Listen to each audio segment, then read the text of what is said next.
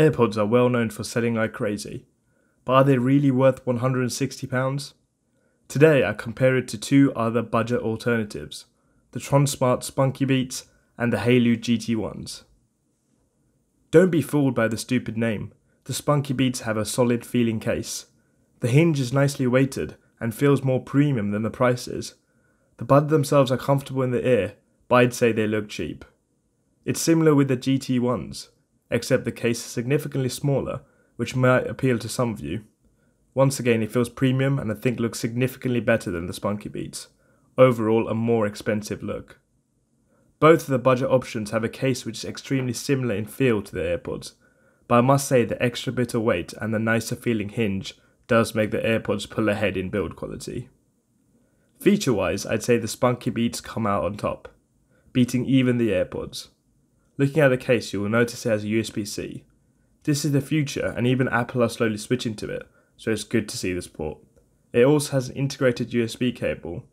While this does significantly cheapen the look, it has proven to be useful if I've forgotten to bring up a cable with me. The GT1s have a micro USB port, which is slowly being phased out, so it's annoying carrying a cable just for this. All three of the earphones automatically connect to the phone when you pull them out of the case, quickly and seamlessly. When you return them to the case, it pauses the music and starts charging the pods. Battery life is great in all of them, but the Spunky Beats win thanks to the larger case. Sound quality is good in all of them, and I couldn't perceive any difference to wearing a good set of wired earphones.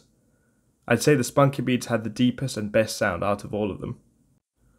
One thing which all the earbuds do pretty poorly is control. All three have touch controls, but it's very hit and miss, and I often find myself hitting the buttons multiple times before something is registered. Comparatively, I think the GT1 still does it the best though. So which would I go for? The pair I use on a daily basis are the GT1s, simply because they look much smarter than the Spunky Beats.